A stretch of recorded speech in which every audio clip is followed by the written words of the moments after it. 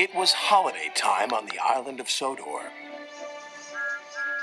All the engines were working happily, except for James. Why should a splendid engine like me take messy coal cars instead of coaches?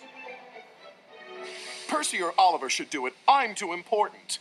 Thomas was cross. James, why don't you think about something or someone else for a change? You'll be surprised at how much better you'll feel if you do. Oh, please. Being important is the only thing for me to think about. Huh.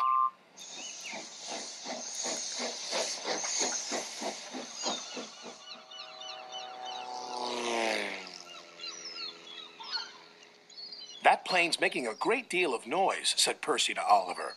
His name's Tiger Moth, replied Oliver, and it's flying around telling everyone about the fair that's arriving today.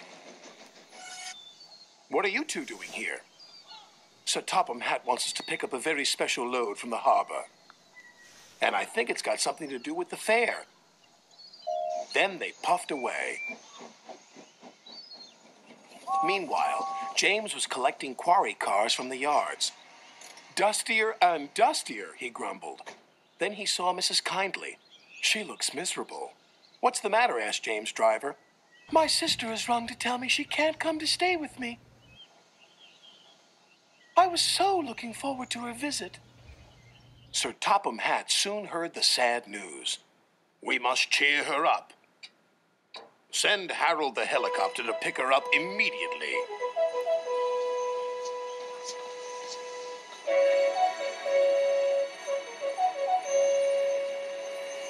A few minutes later, there was a surprise from Mrs. Kindly. All present and correct, called Harold. I'm here on a flying visit. Hurry aboard, Mrs. Kindly, and fly the sky with me. Compliments of Sir Topham Hatt. Oh, how lovely. Harold's made my paint dustier than ever, muttered James. But he was happy for Mrs. Kindly. She was soon flying high with Harold. I've never seen the island like this before. It's wonderful. Meanwhile, Percy and Oliver were at the docks. Cranky the Crane was unloading an old tramp steamer.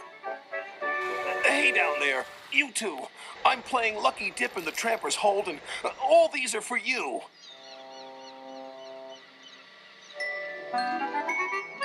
Wooden horses, Percy exclaimed. For the carousel ride. It's going to be a very exciting fair. It is indeed, whistled James. Sir Topham Hatt has ordered me to stop pulling coal cars and go to the station instead. Something to do with Mrs. Kindly. Goodbye. Well, what do you think of that? Cried Percy. Mrs. Kindly was waiting for James with Sir Topham Hatt. Now this is your very special treat. James will take you on a mystery ride, and I shall meet you at your destination. James took Mrs. Kindly along her favorite coastal route to Tidmouth Bay. When he arrived there, a big surprise awaited Mrs. Kindly. Oh, she cried, you've brought me to the fairground. How lovely! Best of all, Sir Topham Hatt invited her to make the announcement. I declare this fairground open.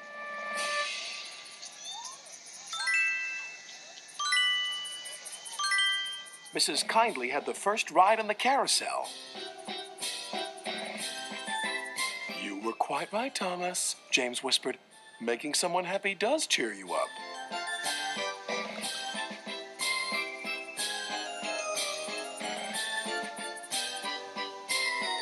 Then together they watched the fun of the fair.